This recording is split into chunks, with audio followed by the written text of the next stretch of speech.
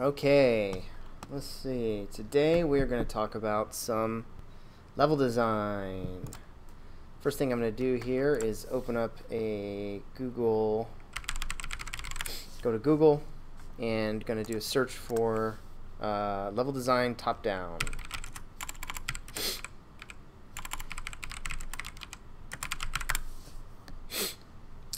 So let's take a look at these level design top-downs. So in the process of level design, first thing to do is top down. The next thing to do is a block out, and the last thing to do is the art. So we take a look at this top down here, okay?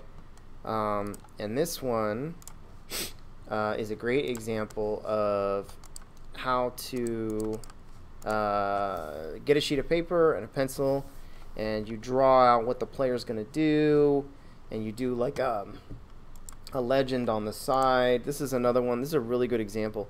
Best thing about doing this is that when you do your top down, it's before you get into Unreal, and you can really kind of flesh things out and make changes. Just on paper, it's super quick.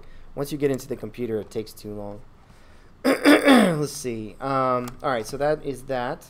And the next thing I want you to do is jump into Google and type in level design blockout.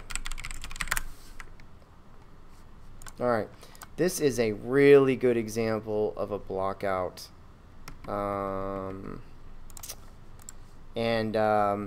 Basically, when you block out a level, what you're going to do is you use the geometry in Unreal and you block it out like this. Now, why is this good? It doesn't look very good, but you're not looking for look, you're looking for like play testing, right? So you'll be able to like test door heights, jump heights, you know, jump distance, and just get a general like kind of feel for the game. All right. Now the next phase is going to be this. This is as you can see here, it's going to be the art out phase. This is the art out phase. Now you can see this is a level that was blocked out and then arted out. Okay. You want to do 90% of your testing to see if the game is fun in a block out and in a top down. This, when it comes to the art, adding art is not going to make your game any more fun. So that's the thing you focus on, the least and the last, right? The fun is the most important thing. Alright, so let's jump over to the Unreal Marketplace. Today I'm going to be having you guys download some assets from the Unreal Marketplace, add it to a level, and then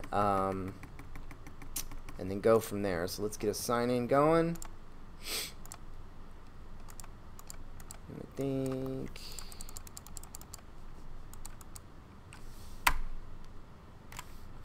there we go. So while that's happening, I want you to open up the Epic Games Launcher or the Unreal Engine.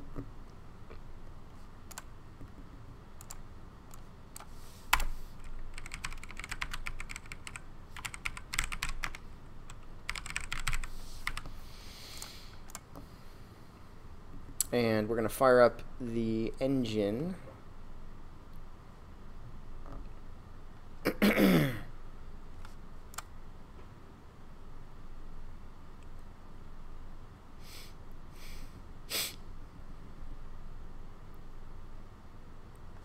Alright, and when that's loading up, let's go ahead and look. What I want you guys to do is download a fantasy pack. Do a search at the top. You're going to download, it's going to be free, so sort it by free. Here it is here. Stylized Fantasy Pack, okay? And I want you to download that, or you'll download it, and then we're going to have you add it. And here's the launcher here. So what we're going to do is, in the launcher here, you go to Games. I want you to make a new game. Let's do a side scroller. And choose your directory where you want to save this to.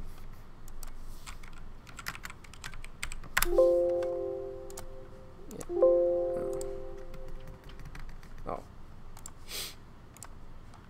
And then you're going to call this something like, oops, jumped out of my directory.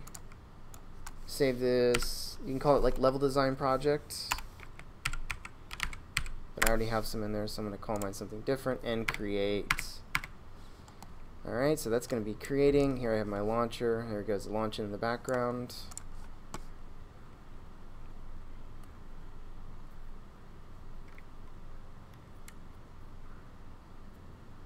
Alright, here we are. I'm just going to switch my layout to the default. Alright, so in here, as you can see, we just have the normal assets. So I'm going to jump over to the launcher, and I'm going to click on the fantasy pack here, go down and find my project that I just created, add to project. And that's going to add those assets. It's not very many assets, so shouldn't take very long. So this is a really cool way of getting assets from the Unreal Engine. While this is downloading, I'm going to jump back over here. The Unreal Engine Marketplace, they have like a lot of free for the month assets, also like a ton of free ones. So like, you know, and you can switch between them. Like environments is really cool. This allows you to like build spaces. It's a lot of art. A lot of the stuff's free. Or it's like, you know, cheap or whatever. As you can see, I own some of these. You know, let's get another one. AccuCity's textured sample. That's kind of cool. Actually, I don't have this one. Apartment tech props. Maybe I'll need that in the future. I'll add it to my cart. Come over here to the cart. Check out. It's loading my order. And it looks like I ordered it. So that now I own, and I'll have that in the future. These are all really cool. D-E-K-O-G-O-N. D-E-K-O-G-O-N. I don't even know how you pronounce that.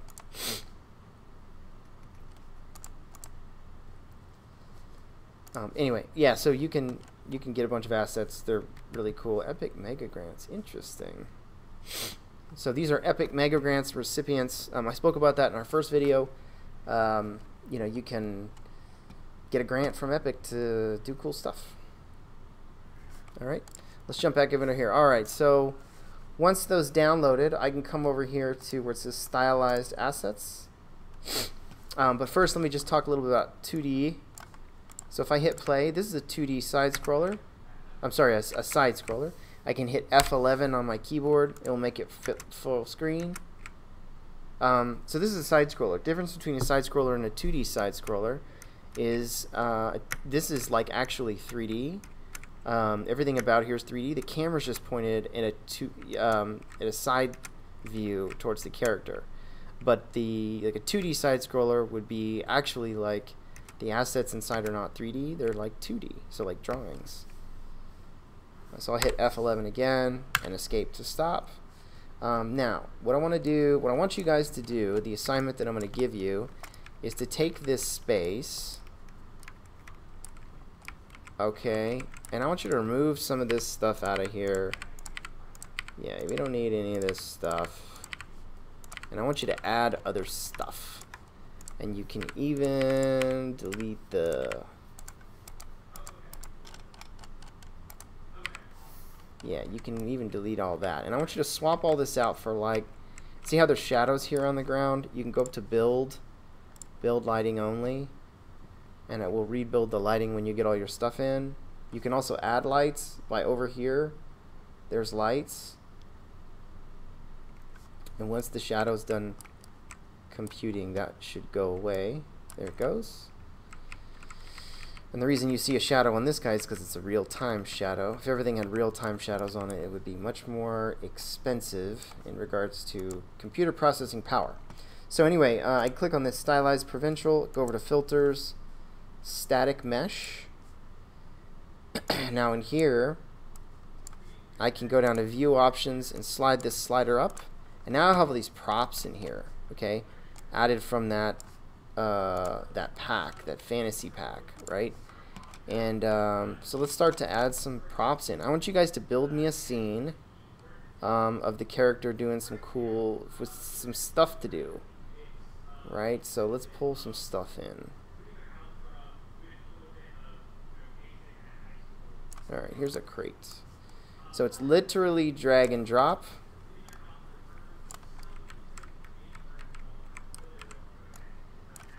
So you can bring stuff in. I can hit F to zoom right on it.